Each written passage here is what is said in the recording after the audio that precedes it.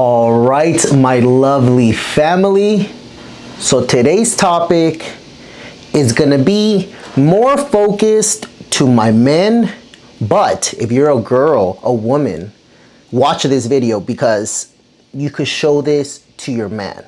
Okay, so today's topic is how to build muscle with low testosterone levels.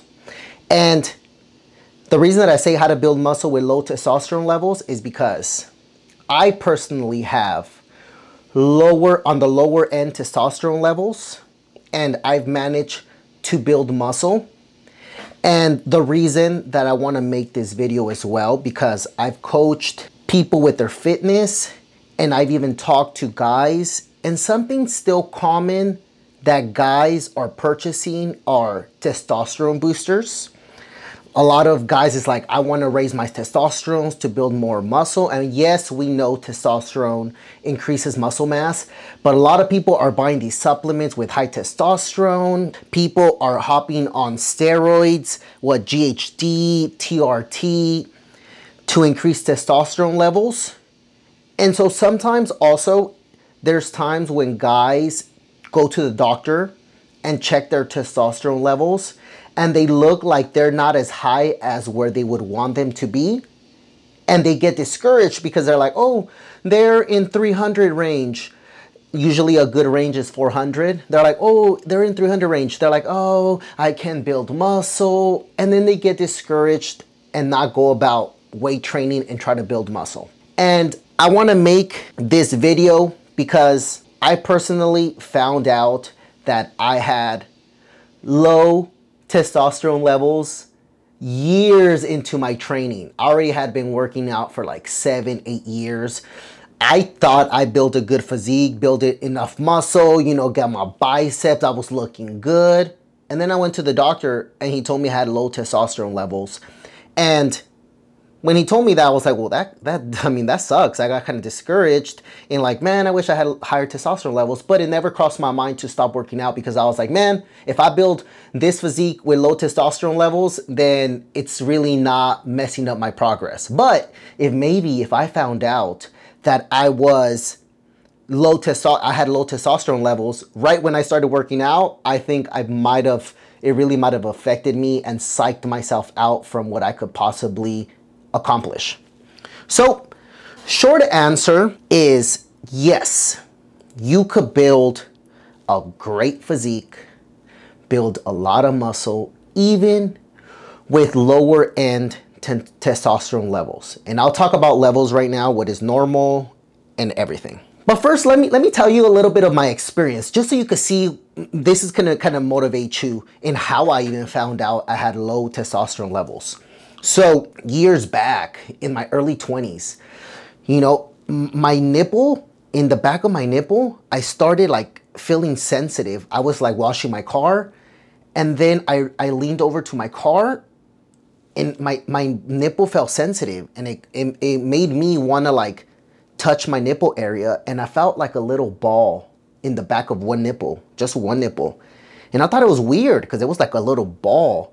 And I was like, man, that's so weird. Like this nipple does not have a little ball, like I could feel it, and this one did. And I did my research, and they talked about this being gynecomastia, which is like having like female characteristics in your breast. It could be from hormone levels. And I looked it up, and it says that 30% of males may experience gynecomastia, those symptoms, throughout their lifetime. So there's 30% that might experience that. And sucky me, right? I ended up experiencing it. And, you know, I did my research. I went to the doctor, and my doctor did labs. He wanted to see, because usually those characteristics of having gynecomastia has to do with your hormone levels. Maybe your testosterone is too low, with your estrogen is higher, and it's unbalanced, and you get those female characteristics. And they did my labs, and I honestly looked for those papers because I really felt like I still had them, and I can't find them. But I remember clearly the conversation with the doctor, and he told me, hey, your testosterone levels are on the lower range. They're still within a normal range. He's like, it's not like they're super low where you need to do testosterone replacement therapy or something. You're still in the normal range, but you are on that lower end. So let's just say this is the range. You know, you want to be right in the middle or on the higher end. I was literally on the lower end. So we could say like low 300s. Low 300s, we would want ideally, especially in your 20s, maybe 400 or above. Don't quote me on that, but just know that I was on the lower range of testosterone. So when we had that conversation, he said, hey, this could be because your testosterone is kind of lower. You could be experiencing those symptoms, but chances are that it could go away. He said, if that doesn't go away, we could do surgery and remove that little bump. And thankfully, it went away after like a year. The gynecomastia went away. Thankfully, I didn't have to do surgery and it has never came back. But with that being said, my low testosterone levels are in the lower 300s back then. So I said, like I told you guys, I never got discouraged because I was already in 8 years training hard.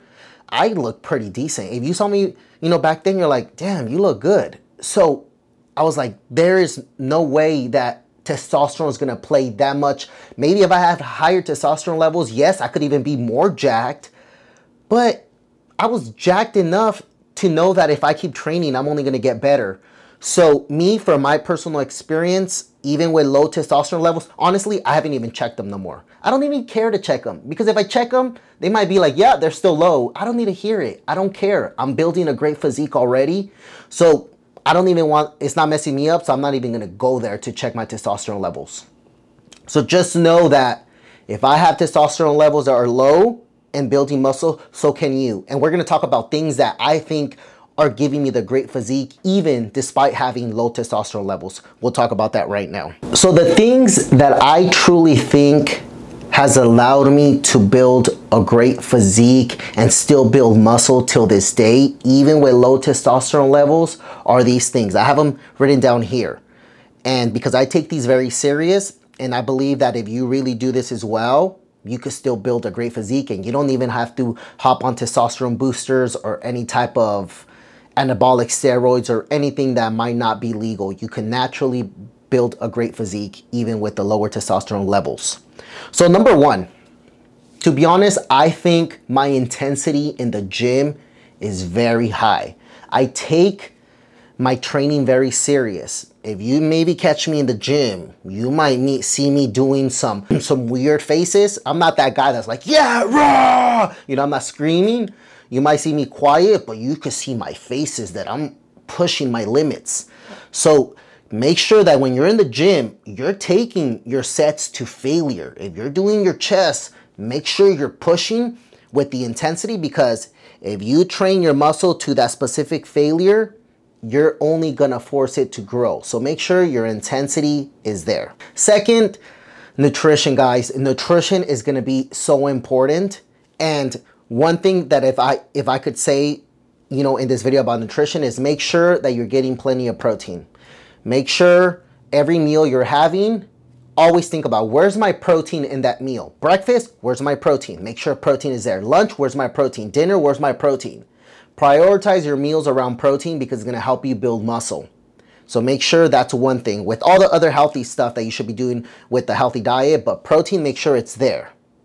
And then also while we're on nutrition, one of the things that I know that has helped me build my physique is I have spent time eating a lot of food in a surplus, meaning I'm eating more calories.